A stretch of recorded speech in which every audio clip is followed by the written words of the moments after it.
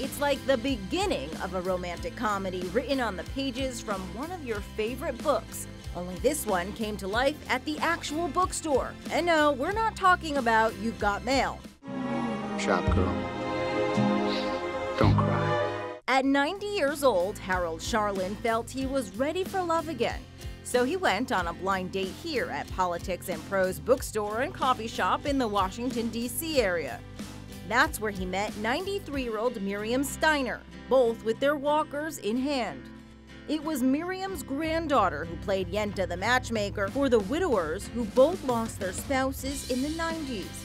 While the date lasted about 3 hours, the former professor said he wished they talked politics more. After all, that is the name of the business. Harold says he doesn't think he'll go out with Miriam again, proving that even at 90, you can't read everyone like a book. For InsideEdition.com, I'm Lee Sheps.